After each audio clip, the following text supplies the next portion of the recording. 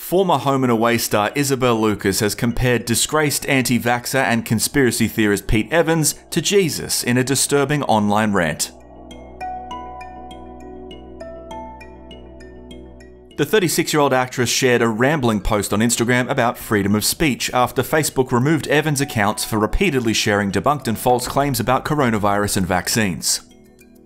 She compared Evans, who was fined for selling a $15,000 lamp he told followers cured coronavirus, to other change-makers like Jesus Christ, Martin Luther King Jr. and Joan of Arc.